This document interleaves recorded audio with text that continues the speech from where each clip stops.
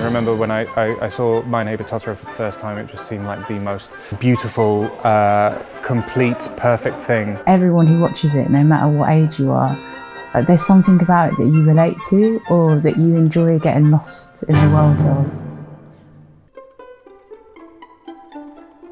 Quite challenging, you know, putting an animated film on stage. It's a huge fusion of different crafts, and we're bringing the expertise of the RSC workshops and crafts people together with the craft of puppet making. Of course, it's very exciting to be a part of this project, and it's a wonderful film and set of characters, and there's an immense responsibility you feel for it to get it right. Totoro must be that you want to touch him, you want to fall asleep on his belly.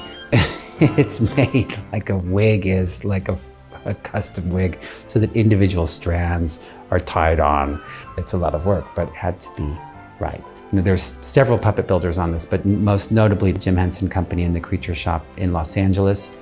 And then there's also Mervyn Miller and his company Significant Object. I think puppetry is really vital to the telling of the story. It's a story about the imagination, but it's about a family who find the world awakening around them. That whole world needs to breathe and needs to come to life. For the structures and mechanisms involved in the puppets, for me, it's always best when you can be right there making it happen with your own hands, but you can't if it's too high.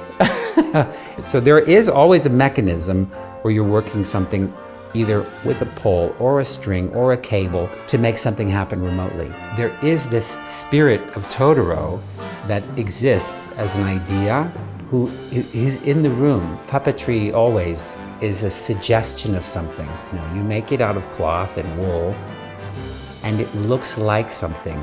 Well, what it looks like is Totoro.